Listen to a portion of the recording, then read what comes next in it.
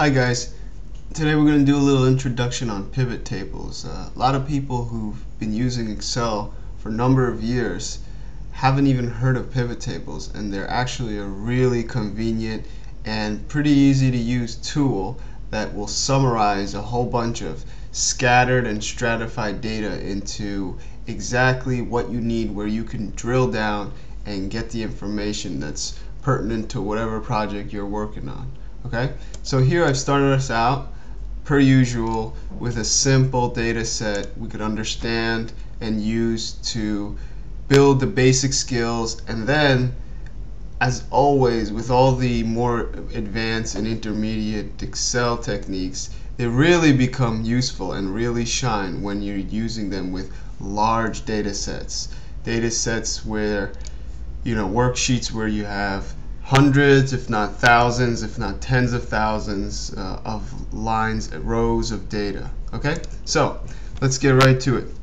So the first thing we want to do when we create a pivot table is select the data that is related to what we want to do. Usually what you can do is just highlight the entire data set or worksheet, including the headers. Okay, and by headers I mean the column headers here. Okay, so I like to highlight everything first, and we could take everything in, even things that we don't necessarily want or are interested in, because later you'll see in the pivot table we can filter on things only on column headers that we're interested in. Okay, so I go ahead and I highlight everything. I go to Insert, I go to Pivot Table, and I've already selected the table arrange, so that's already done, and it's kind of glowing over there. And I usually put it in a new worksheet. So these are the two things. Hit OK, and it'll make a new worksheet. And here on the right is where you get started. Okay, we're not interested in the observation because that column was just the count of the number of rows we had. I just put there for clarity. Okay, what we're interested in is these three. Okay, so sales are the actual data that we're interested in. Now let's say we want to see the sales for each color. What we could do is we could take sales, put it in the values area, okay, because it's a number. Usually the number is almost always going to go in this values area. Okay, and type, actually we're interested in color. So color we can either take to the column labels and see what happens when I drop it in the column labels. On the left you see it makes a row of different colors, the 4 different colors we had, and then under each one it summarized the sum of each of those colors. Now it doesn't look so nice as a column header. Maybe I pull it over to the row and it looks a lot more clear. There we go. Okay, so basically what this is, it's saying that it went through the table and added up all the sales for black color, and it was 287 some odd thousand. Now let's go back to our original data set and look what that actually means. Basically it went in and it took this black plus this black plus, and that's it. It was just 2 blacks, and actually a third one right there. It added these 3 numbers, 56,516 and 231,000. Okay, and actually makes sense, 287 some odd thousand. And then the same thing for each color. Okay, and then it also gave us a grand total, which is the total of this entire sales column. Okay, now that's a very simple one. Now how about if you want to see it by color and further broken down by type? And type here was either A, B, C, or S, I believe, this column right here. Okay, so going back to the pivot table, if I click off, by the way, this right box disappears. When I click on this area, the field list on the right appears again. Okay, so let's take type and let's also drop it in row labels, and let's see how that looks. So for black, it's broken it down by all the labels that are black. There's a black that's an A type, a black that's a B type, and a black that's an S type. And it breaks them down, and it also gives us the total of the 3. Okay? and then the same thing for each color.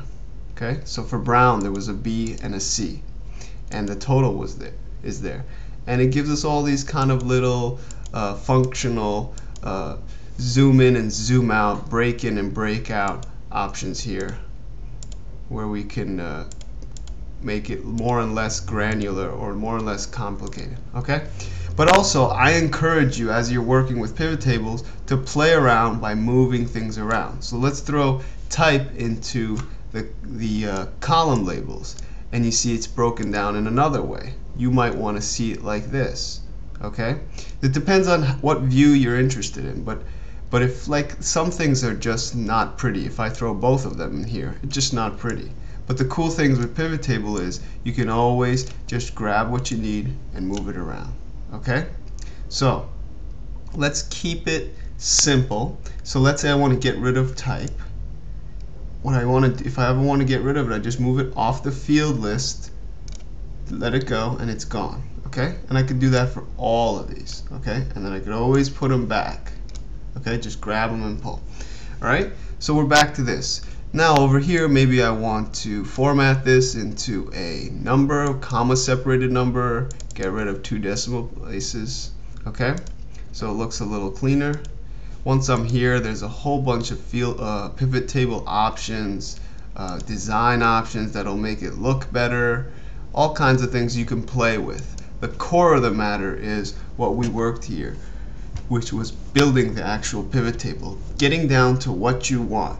In this case, what I wanted was the sum of each color without having to go through this sheet and add up this yellow with this yellow with this yellow with this yellow and so on. And for each color, I could just do that in one move with a pivot table. Simply drag the sales to the values section here and drag color to the row labels here. And one other thing you might like to know is if you right click on the pivot table itself, you could go to pivot table options, and here you have a host of options, some of the most useful being under the totals and filters tab. You can get rid of the row totals and the column totals if you don't need this grand total amount over there, and you can always get it back if you like in the same way. It's just a checkbox. Okay, so that's pretty much an introduction to a pivot table. I know a lot of people out there have been requesting that I do an intro on pivot tables, so I hope this was helpful, gives you a little intuition as to what they're useful for, and trust me that when it comes to very complicated, very large data sets, the pivot table is one of the most quick and efficient ways of getting down to what you need, the information you need, even more powerful than any of the functions that are built into Excel. Okay, so play with this, make yourself a simple little example, mess around with it, and play around with the different column and row labels, and try all the options here. There's tons of stuff that I didn't go into, and get yourself a little practice in pivot tables and add it to your skill set. Alright, I hope this was helpful. Subscribe to my channel, comment on this video, let me know of any other things you'd like me to cover in Excel, and practice, practice, practice. Till next time, check out my other Excel videos too. Thanks a lot, guys.